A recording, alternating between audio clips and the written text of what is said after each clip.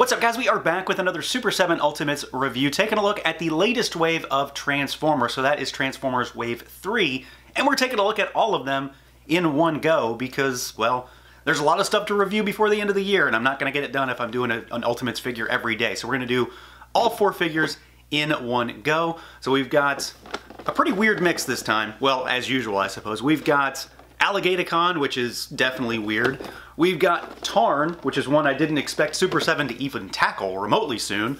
We've got one of my personal favorites, just of all time in general, G2 Megatron.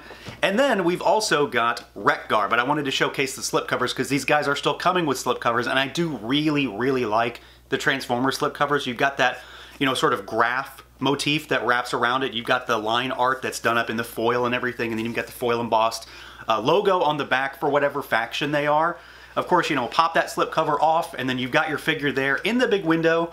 You've got a purple box or a red box, depending on their faction. All the accessories, you got your logo, you got your names, all kinds of foil embossing, and then the back, as usual, gives us that sort of power ranking and a little bit more of that line artwork for whichever figure is in that box. So, yeah, let's do it. Let's pull them out and take a look. So we're going to start with WRECK-GAR as we run through this wave of Transformers. This is a lot of weird stuff, this particular wave. You know, we've got a G2 variant, we've got an alligator, we've got one of the junk bots, things like that. There's a lot of goofy stuff in this wave, and I'm pretty excited about a lot of this stuff. I'm really curious to see if there's been any improvements in articulation across the board, and I definitely think there is some with WRECK-GAR in particular. He's not perfect, but he does sort of fix some of the problems that I've had across the board with some Transformers. That's not to say that that's the entire wave, but it's nice to see some of this stuff happen. So let's see what he can do, see how he moves around.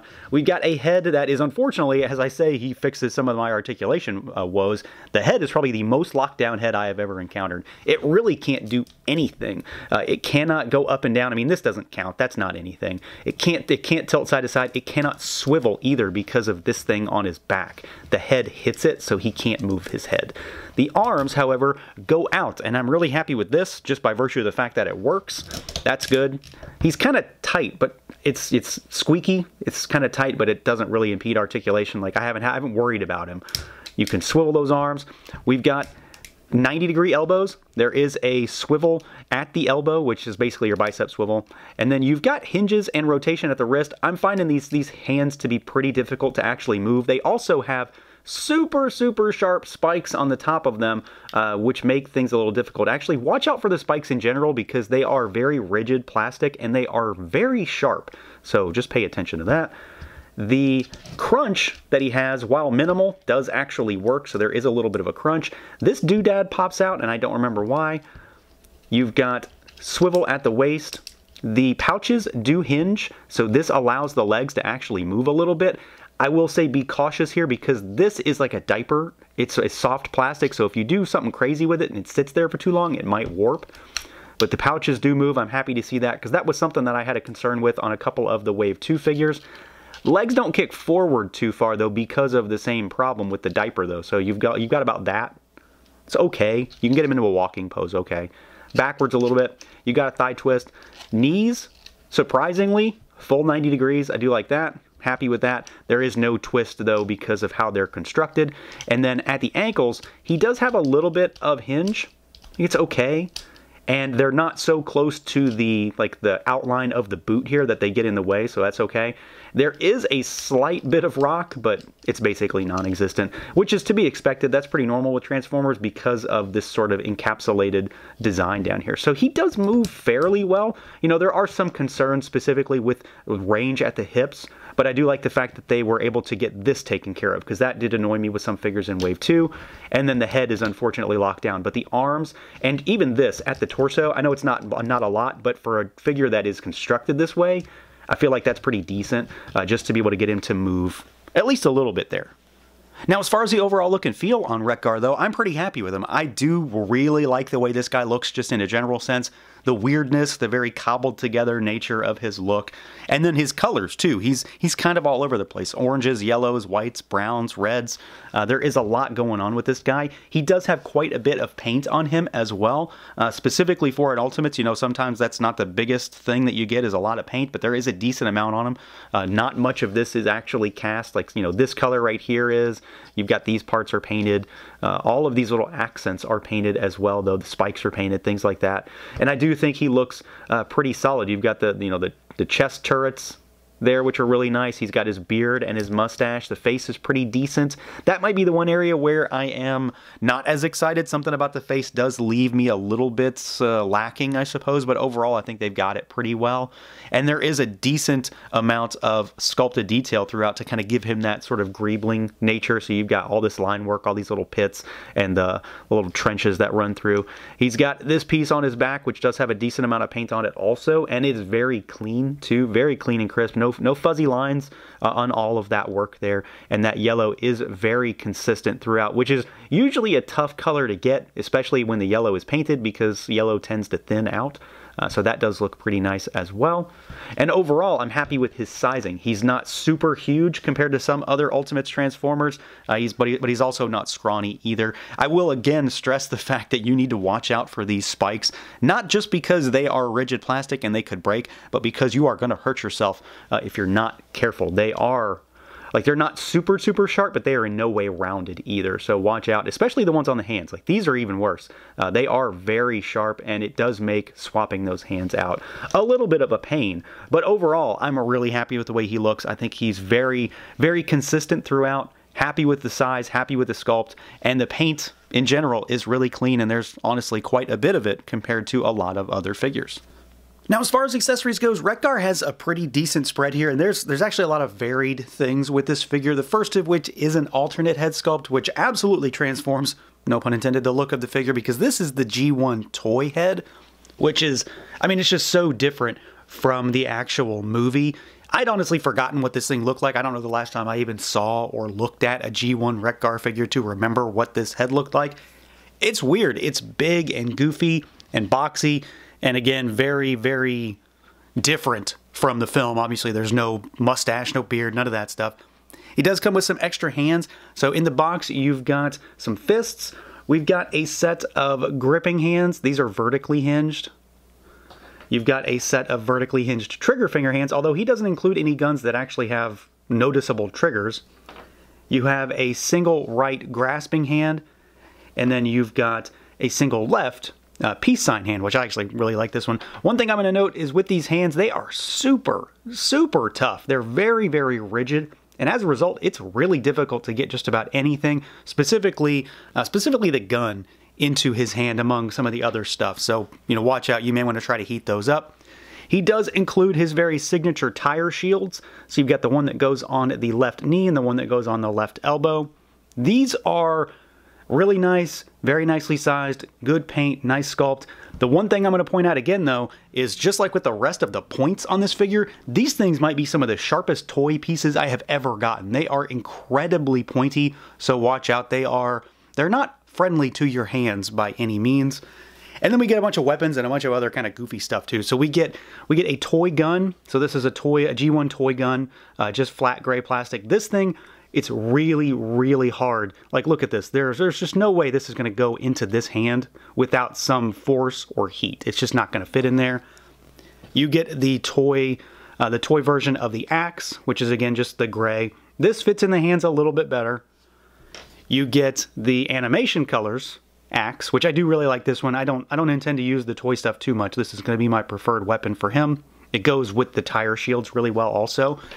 And then he includes some goofy stuff on top of that. So he includes a couple Energon goodies, the Energon sticks. These are just pink rectangles. These are, again, very difficult to get in the hands.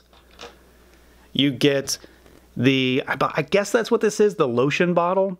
So like when they're waxing stuff up in the movie, and you get the waxing cloth to go along with it, like what they use when they're shining up Ultra Magnus. So you got that. Like, this is just a piece of fabric. And then my favorite accessory that he comes with is the mini handheld TV that actually does have a shot from like what's on the TV in the movie. So this is really cool. And of course, very movie specific. I intend to display him with this, I think, because it's a fun, different kind of accessory that has a nice little callback to the film. So he does come with like a pretty solid spread. There's a lot of varied accessories here. The one big thing to take into consideration, though, is that trying to use some of these weapons, these hands are not very forgiving. Next up, we have G2 Megatron, and this is my most anticipated figure in this wave. And for once, when it comes to Transformers, it's because of actual nostalgia I have for the toy. I've said it a number of times in these reviews that I've been a fan of Transformers from the cartoon to the comics to the toys for years. Like, it's never been a huge thing for me, but it's something that I've always enjoyed. I have specific nostalgic ties to this specific version of Megatron. I can remember getting him for Christmas, I can remember playing with this guy, and I always have enjoyed him as a green and purple tank more than a gun. I don't know if that's sacrilegious or not to actual Transformers diehard collectors, but this has been my preferred Megatron for just the longest time. So I'm really happy that we are getting him, and I'm also hoping that he's gonna, you know, kind of cleanse the palette of the issues I had with the G1 Megatron in the second wave of Ultimates. So let's see what he can do, see how he moves around. He's a weird figure. There is an odd design here, but I'm digging it so far. So we've got a head that can look up a little bit, and he can look down slightly. This, I'm not too surprised there because of just what's in the way. Don't no tilt, you've got rotation. Arms go out at the shoulders only that far. They swivel. You've got single jointed swiveling elbows, better than 90 degrees a little bit, not much. You've got hinges, you've got rotation at the wrist. We do have a crunch, which surprisingly works well. It's not perfect because of, well, just look at it, but it does work. You've got a swivel. Legs can actually move this time around, so I'm happy with that. They go out about yay far. Not perfect again. They can't kick forward too far, and they can't kick backwards too far. You've got a thigh twist. We've got single jointed knee, about 90 degrees right there. Actually, that's 90. So you've got that, and then you've got a little bit of hinge. A little bit of hinge. It's kind of unnecessary to have this down there, actually. He has some articulation. Like, I'm not too surprised with what he can and can't do here. He seems to be limited kind of like G1 Megatron is, but maybe not exactly, or not as much. I had a lot of issues with that Megatron when it comes to how he moves and some of the odd design choices. Just the simple fact that his legs can go out this time around make it a lot better for me. I do find the crunch to be pretty decent. And then the elbows do have really nice range. The big downer for me is this. Like, his arms can go out still okay, but I wish they could go out a little bit further. However, they would have to have cut into that sculpt on the tank, and I don't think I would have liked that. So I feel like this is probably the lesser of two evils. So he doesn't move perfectly, but he still moves pretty decently. Now, the visuals are obviously going to be my main focus here because while I wanted him to move better than G1 Megatron, and he does a little bit in some ways, it's all about the visuals, and I think this is an infinitely cooler looking figure than that first Megatron. Of course, that's a personal thing. I like regular Megatron, but I prefer this one, and there's a lot of nostalgic reasons for it, but there's also the color aspect. I think he's just a more eye-catching, weird-looking figure, and when it comes to Ultimates, that's a big thing for me. I like these big, crazy-looking figures, and this time around, Megatron has tank parts. So he's got big tank legs, and he's got this big tank hanging off of his chest. You know, he's got tank treads hanging all over the place. You've got this purple, you've got this green, you've got some of these red, orangey kind of accent colors. You've still got the classic gray Megatron colors, but they're just, you know, not the focus here. You've got the gray torso, the gray legs, gray feet, gray hands, gray head still, but everything about him just draws you to the torso, these big monster shoulder pads. All of this purple up here, all of that's really fantastic. I'm happy with that. The paint on him is pretty clean and crisp. Like, it's just sort of camo-y kind of colors, obviously, or color scheme, I should say. But it does look good, and it's well placed. It doesn't overtake the green, and it's very, very crisp also. So there's no fuzzy line work or anything like that. No bleeding, it seems. Everything seems to be right where it should be. So I'm especially in like some of these like lines and trenches, I was kind of worried that the paint was going to kind of go all over the place, and it very much didn't. It's very nice, very concise, and it looks very impactful on this figure. He's big, he's beefy, he's really bulky, and of course that makes a lot of sense. Like, he's definitely, you know, thick from front to back, but he's got these big broad shoulders, he's got this huge chest, and then he's even got, you know, of course, these bigger, very, you know, sort of like rhombus style looking shoulder pads up there that add some height to him. They beef him up a little bit, they make him wider, and he looks like he means so much more business as a tank to me than as a gun. So I really like that. Again, there's a lot of personal preference that I'm throwing into this one, but I do think the sculpt, the paint, the size, all of it is really, really well done on this figure. Even the head sculpt, I'm very happy with it. It's still the most classic Megatron thing on this guy, but I think the head sculpt looks really good. The two-tone colors up there is nice. The paint for the eyes is pretty clean and crisp, but I'm not going to get over just the fact that we've got this bright green purple tank Megatron. I'm so happy with the way it turned out. The treads look good. The greebling details look good. Sizing is nice. It's a really, really solid figure, and he's definitely going to draw your attention on the shelf because of how bright and vibrant he is compared to some of the other figures we've gotten thus far.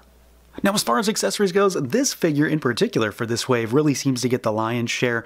Megatron has a lot of, in general, just really good stuff, and a lot of it too. So to start with, we do get some extra head sculpts. So he gets a comic-inspired head, which might be my favorite of the bunch. You got that screaming blue head sculpt, and then you also get a slightly purpley color head sculpt that's more G1 inspired, which honestly, I might prefer this one to the ones the heads on the actual G1 figure come with. So you do have some options there. We, of course, get some extra hands. He's got fists on him in the box. You get 3 extra sets. So you get a set of trigger finger hands, you get a set of gripping hands, and you get a set of grasping, style posy, gesturing kind of hands. And then he comes with just an arsenal of accessories. So to start with, we do get a G2 inspired ion cannon that goes on his arm. Now, one oddity about this one is that in the solicitations, this was actually shown on his shoulder. It does not fit there. It doesn't belong there anyway, but it doesn't fit there. So he gets the quote-unquote big stick gun that goes up on his shoulder. I love this. This is, of course, classic G2 Megatron gun. Big old monster thing. It does fit in there pretty nicely. It stays quite well. I've had no issues with it. It's got some good paint on it for that green. Again, matches his camo color scheme really, really nicely. And then he gets a bunch of stuff that he can hold. So he gets a toy-inspired gun, which this was such a weird looking gun. It's just flat gray like the vintage toy. So you get that gun. And then you get a couple of comic guns. So you get one of these blasters, flat purple. And then you get this one, which is super, super metallic silver. We get the ammo belt, which I find to be kind of awkward to put on him. I don't know that I'm ever going to use this, but you've got the option. And then one of my favorite accessories that he gets is this big old monster comic sword, which is done up in the same kind of metallic silver that that gun is. So he has a lot of options. There's a lot of different accessories here. I mean, realistically, how he's set up right now is probably how I'm going to display him, because I love this big cannon on his shoulder, and just having the ion cannon along with it really rounds him out. But he does have a lot of different options, from heads to hands to weapons, no matter what you want to do with them. And now on to the weird figure in this wave, and let's be honest, weird figure in the entire line, maybe one of the weirdest figures in Ultimates in general, Alligaticon. And as you might have noticed, if you aren't familiar with what this thing is, it's got a very familiar color palette and parts usage, because this thing is the disassembled and reassembled Optimus Prime into an alligator robot. Because why the hell not, obviously. It also makes for a very, very weird figure just from a toy perspective.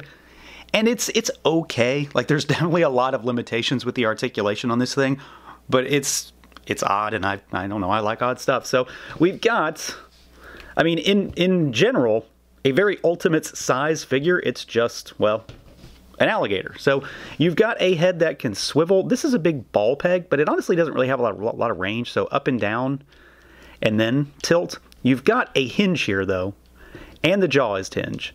So you can swivel. You can do all that. Front legs will hinge outward to the side a little bit. They swivel. You've got an elbow with swivel, and then you've got a foot with swivel also. They're decent enough. It can be a little difficult to get these all flat on the ground, but it works well enough. You've got a giant ball peg here. So this thing allows it to swivel side to side and rotate. Again, though, and up and down, it's still not that great, though. It doesn't really allow for a lot of functionality. He can sort of turn, and that's about it. The back legs also hinge out. They swivel. You've got a knee here, and then you've got a foot also. Basically the same as the front legs, just slightly more limited because they are kind of like a stocky, chunkier leg. And then the tail is kind of like what they've done with some of the Godzilla figures, is that it's just a series of ball pegs. And this is okay. It would be better if the stacks from Prime were not here, because they get in the way of this segment at the back.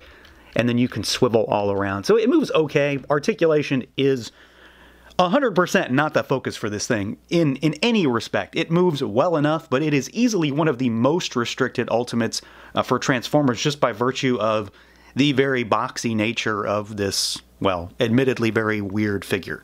I would have to say the visuals, not even just for me, but maybe for the general audience, have to be the major draw for this thing, because it's weird. I don't even know if this thing has ever had a toy before. I'm not familiar enough with it to know for sure. I don't think there was, that I can think of off the top of my head. But it's obviously Optimus Prime colors. It's Optimus Prime parts remade into an alligator, and it's really weird. The whole thing around this guy is like, you know, alligators that live in New York City sewers. Like, that's the whole thing around it. So it's definitely just, you know, like an alligator that's made out of robo parts, which is honestly pretty cool. The colors on this thing were incredibly flat in the cartoon as well.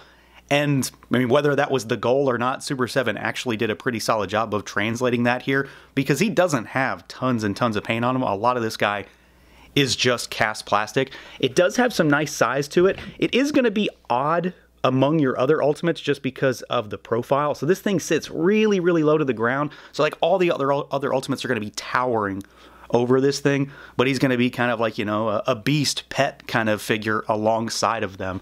I think the head looks really good. It's very cartoony, specifically with these eyes and with these teeth. You know, you've got just basic colors underneath. You've got the stacks from Prime. You've got like the windows on his belly, and then all of this, you know, red, white, and blue Optimus Prime kind of colors. The tail looks really good. Again, it's segmented kind of in the ways that that we've been seeing with the Godzilla, the Toho figures, in which case they do look really good. It's functionally okay. It does get in the way of articulation with these stacks again, but it looks pretty decent. It's got some of that Optimus greebling, you know, bits and bobs detail on there. And he's just a pretty weird looking figure. Like, this is definitely going to be one of those that's like, yeah, he's probably not for everybody, but if you're into the weird and the goofy when it comes to Ultimates, or you just want a robot Optimus Prime alligator, this guy will probably be the figure for you. Now, as far as accessories goes, Alligaticon has some weird stuff. This is the odd figure out from start to finish, basically, because he has goofy accessories, like really goofy stuff. And then he also has very little in terms of piece count. So, to start with, he does get an extra head, but not in the way you might expect. He gets an Optimus Prime head. So this is, again, an alligator built out of the disassembled remains of Optimus Prime. So this head is floating around. This is not a head that fits on the Optimus figure, though, and it does have one of the neck posts like we got with Bludgeon in Wave 2, and it is light piped, so you can shine a light in there and the eyes will glow. Now, that said, this is a really small head, so that's why it doesn't fit with Optimus. It's not the same. It's not like the default head that he comes with that just happens to have light piping. It's a different piece. It's smaller. So you do have this, you know, if you want to put it in his mouth or something goofy with it. We get one of these. We get one of the battle taxis that appear in the episode with Alligaticon. So this is when, like, they take over New York or whatever, and they repurpose all the taxis. This is just a slug piece. Like, there's no moving parts. The wheels don't move. It's got a decent amount of paint on it, and then it's got like that little cannon on the top, which is what was in the show. So you've got this if you want to kind of try to set the scene a little bit. And then, well, the best and definitely the goofiest accessory this thing comes with is one of the Decepticon towers. So this is again from that episode where they've got a Decepticon tower, but they put Optimus's arm on it. So you've got a working Optimus Prime arm, so it can actually hinge up and down inside there. It swivels, it hinges outward. This is still one of like the early arms where the range is very limited. It's got a bicep swivel, and then you've got hands, and it comes with a gun for the arm too. This does function with the other hands that work with the actual Optimus figure. So if you wanted to put one of the other hands on there for whatever reason, you could. And then you get this big chunk of hollow plastic for the Decepticon tower, which looks pretty good. But again, this is like super, super weird. Again, it's like one of those things. He doesn't really have a lot of accessories that can really go with him. So they're trying to build out that scene within this episode. And it's a fun little piece. It's just, I don't know, there's no other way to say it really. It's just weird.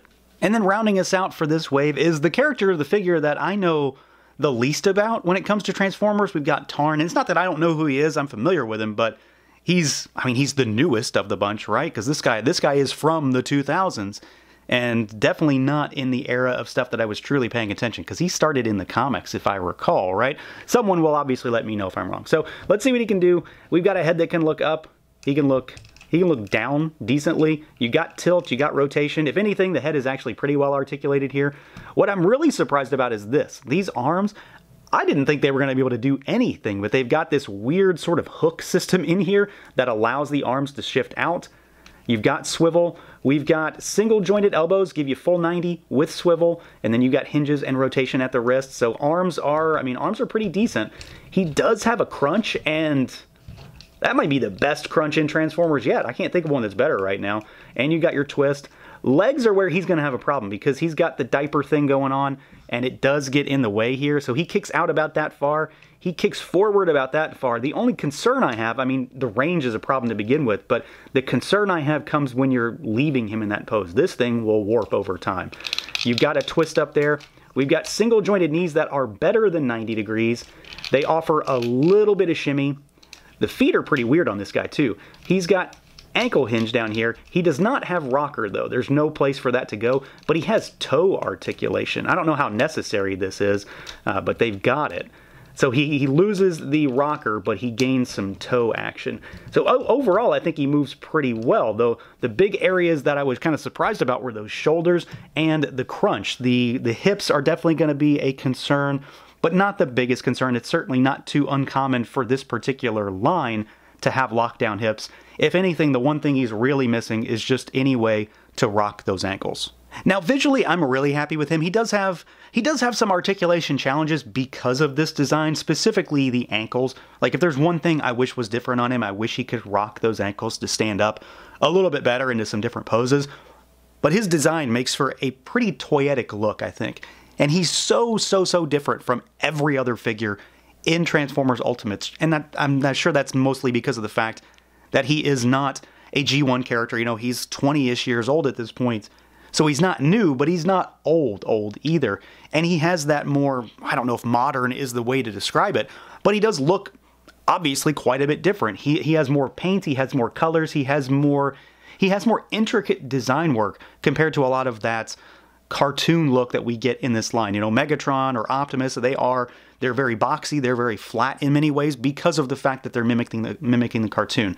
This guy is a whole different situation, and I think Super7 did a pretty solid job here. He does seem to integrate into the line well, but he also seems to be very different at the same time. So there's a lot about him that's just unique. He's got different colors, he's got different textures, he's got a very different format to him.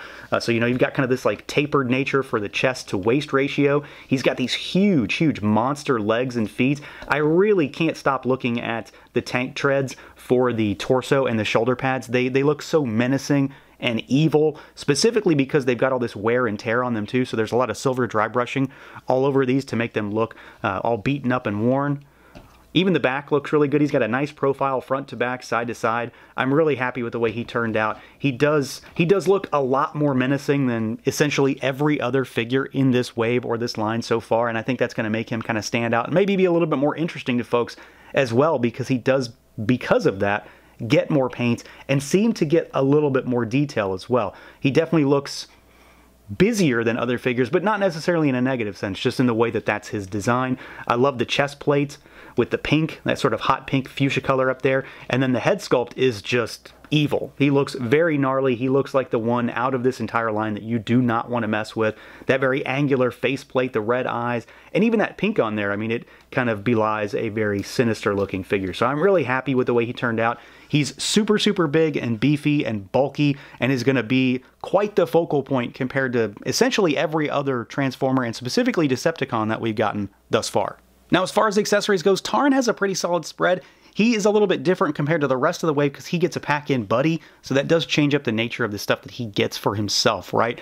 So to start with, we do get an extra head sculpt. This is the unmasked, the face shield off head sculpt. So you've got the exposed face, you've got that pink jewel, you got a little battle damage and that sort of smarmy smile, which I do really like. You do also get the face shield as well. It doesn't go on the face or anything like that, but you've got it if you want to have him hold it or something like that. We do get some extra hands. So he's got fists on him in the box. You get 8 total hands. You get a set of gripping hands. You get a set of trigger finger hands, although this guy does not have a gun to hold. and you get a set of gripping, grasping, style posy kind of hands.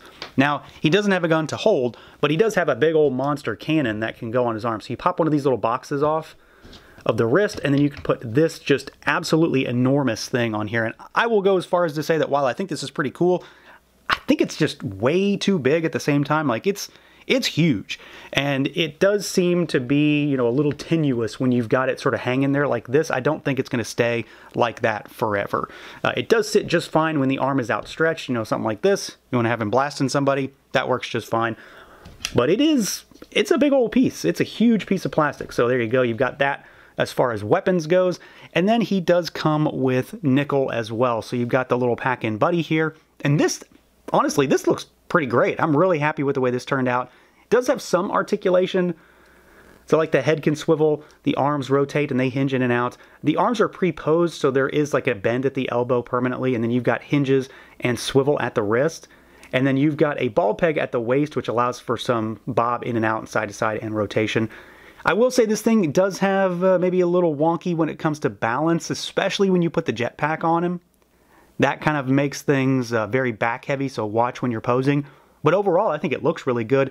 I'll also say, you know, take caution with all of this little bits and bobs and stuff hanging off. These are really, really spindly, so you don't want to break them. But the sculpt and the paint looks great.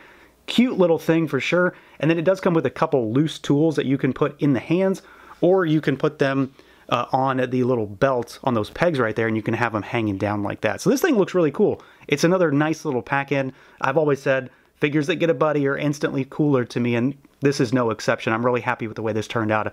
Honestly, I think Tarn is probably one of my favorite figures in this wave just by virtue of the fact that he has this inclusion, because this as a pairing is really cool to me. But Tarn does have some cool stuff otherwise. I do think the gun is neat, it's fun, it's different, it's big, but it's kind of cumbersome, and I am curious to see how that works over time. But overall, pretty solid spread here. So overall, this is a really solid wave of Transformers. I'll go as far as to say that this is my favorite wave yet. They're not perfect by any means. They all still have various articulation limitations, which I suspect is going to be a thing forever just by virtue of the nature of the designs and how Super 7 is translating them into figures. That said, this is also a very different wave from the rest as well, because this is not solely focused on cartoon aesthetics. You know, we've got G2 Megatron, we've got Tarn, we've got Alligaticon, which of course is a cartoon figure, but it's a really weird, goofy thing. And then we've got a very fan favorite character in WRECK-GAR. So there's something for everybody when it comes to this wave. If you're not into the cartoon aesthetic, there are a couple figures that fit that bill. If you want the weird, wacky stuff, you can get yourself a robot alligator. And they all come with a really solid and in many ways varied array of accessories. So that's going to do it for this look at the Super 7 Ultimates Transformers Wave 3. Let me know what you guys think. Feel free to like, comment, subscribe, and share, and until next time.